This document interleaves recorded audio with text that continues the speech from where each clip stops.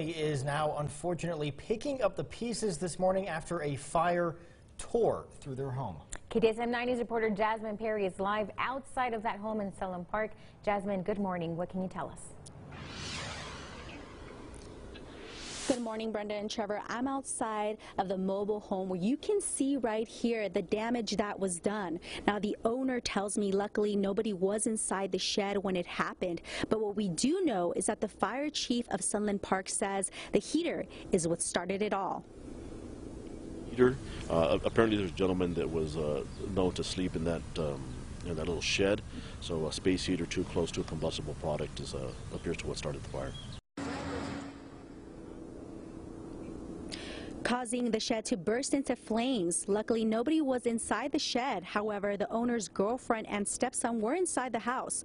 No family member was injured. But Sunland Park Fire Chief Daniel Medrano does say a firefighter was injured. Mobile home owner Fernando Mota tells KTSM when he came home and saw the blaze, he and his friend, who was living in the shed, immediately tried to control the flames before the fire department arrived. With these cold temperatures and no heater, now the family is seeking help from the public to recover everything they lost. The whole kitchen and everything, there's a big hole in the wall, and well, you know, the fire department have to make sure that there's no other fire. And so yeah, it's gone. My stove's gone, everything. And they shut off all the utilities, so I don't know how to get them back.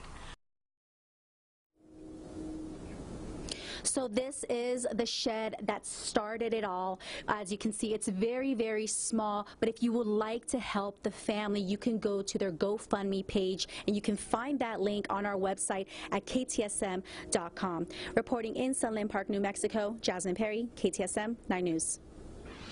Jasmine, thank you for that update. In the meantime,